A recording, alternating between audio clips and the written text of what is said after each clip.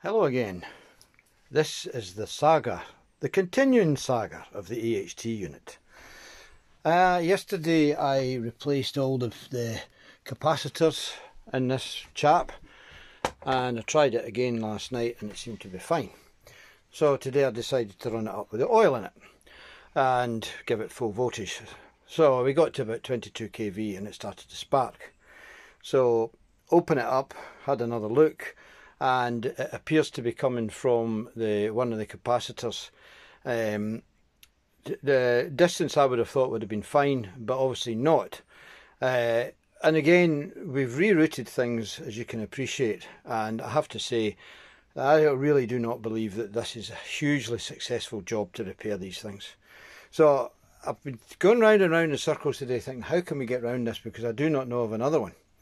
So I thought, what about my old favourite, the jelly pot? And I thought, why not try it? There's no reason why I shouldn't try it. So I did. And I was quite surprised that you can sing away at 1 kilohertz and you get a fairly reasonable spark off the output. I thought, So a single, one of these single BY8210 things here, I put that on here to check what kind of voltage I was getting. I was getting about 8 kV.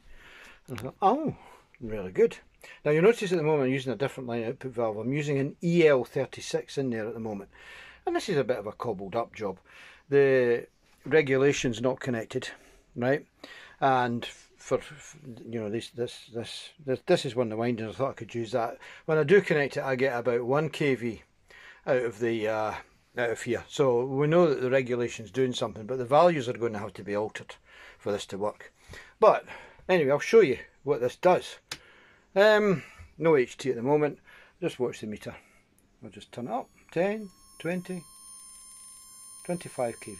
There we go. Works fine. Works absolutely fine. So, and you can hear it singing away at 1 kilohertz.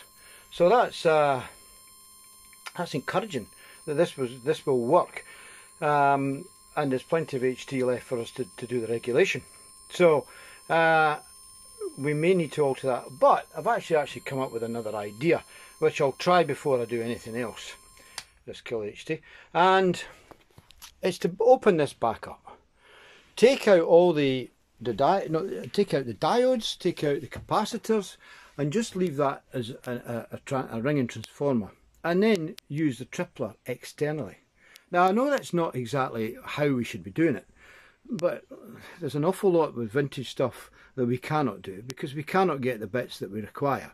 We can't get another can, we can't get the right capacitors, and to be fair, putting those capacitors in there was a bit of a nightmare. It was just trouble.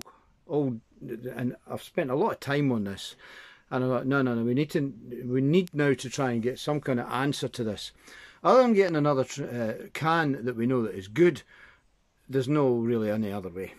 So I'm actually thinking of just taking everything back out of this can and leaving the transformer there and feeding this tripler from there. That will reduce the voltages that's floating around in the can anyway.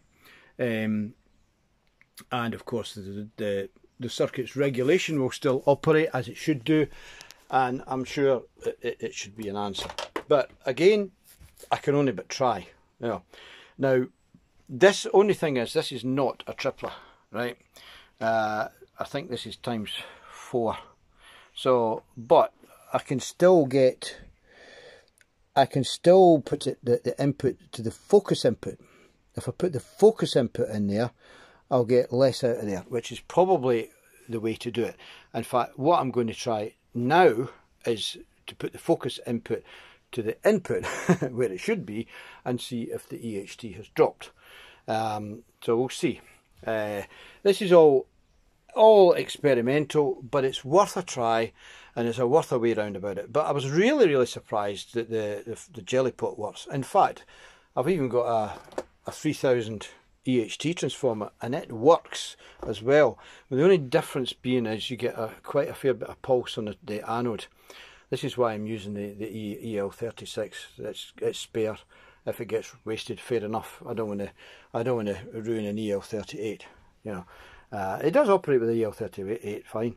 So that is today's progress, if you want to call it progress. Okay, thanks guys, bye.